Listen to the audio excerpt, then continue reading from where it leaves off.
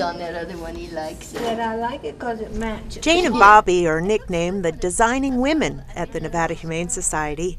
Over the past few years, the gals have made more than 500 little blankets to make the cat cages cozier and more attractive.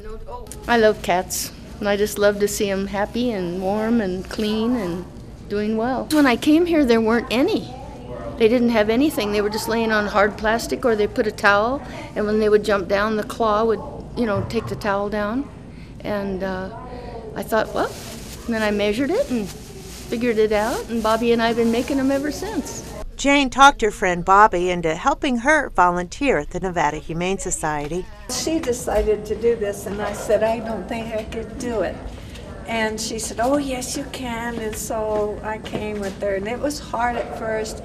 What really made it easier for me was that we started making these beds, and they like them so well, and when we leave, they're all curled up on them, so that made me feel a little better. Joanne's Fabrics donates a lot of the fabric used to make the cats' blankets. Jane and Bobby also buy material cheap at the Goodwill.